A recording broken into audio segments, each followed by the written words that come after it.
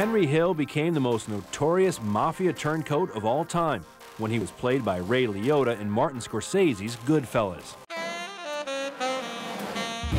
Growing up in Brooklyn in the 50s, young Henry wanted to be just like the neighbors, the Lucchese crime family.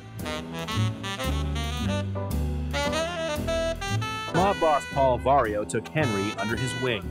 Working his way into the mafia's top ranks, Henry lived the quintessential gangster life for nearly 30 years. The money was very, very tempting and intoxicating. And, I did a lot of things that a normal person wouldn't do. But I wasn't a normal person. I was part of that life. In 1980, Henry was busted by the FBI on drug charges. Worried he'd sing like a canary, Henry's mob buddies made him a marked man. When it came down to it, when it came down to my family's life and my life, we had to come first. So Henry ratted on his former associates.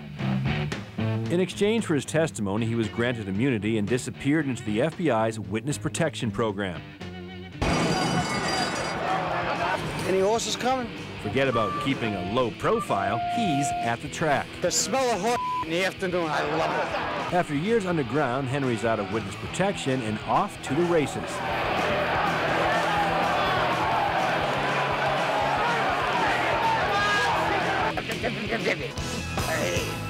With his mob days long gone, Henry's got a new wife and a whole new line of work. I work in the industry, whatever that is. The entertainment industry, I guess.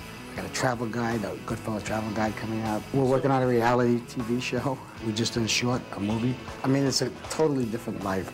I'll tell you, there's some sharks in Hollywood. They're as bad as the crew that I left.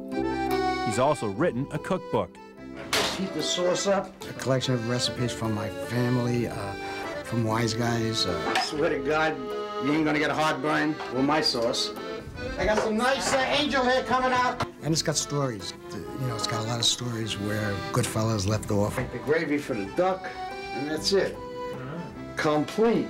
2 decades after running cons and busting heads, Henry's not making any excuses for his old life. I grew up in that lifestyle. I mean, I knew nothing but being a scumbag. I mean, that's what I was. And we brutalized people, and we took what we wanted.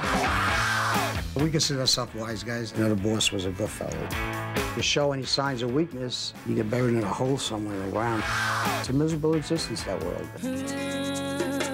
This former mobster puts his money where his mouth is, counseling criminals and drug addicts at a local Jewish rehab center. I do counseling one-on-one. All I can say is that you don't have to do it the way I did it. Henry's own inspiration came from an unlikely source.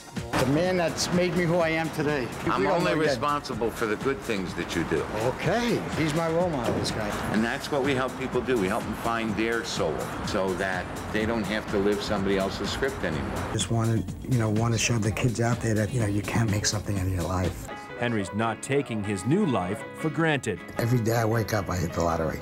I shouldn't be here. I shouldn't be sitting talking to you guys. I was given a second chance, and thank God I was.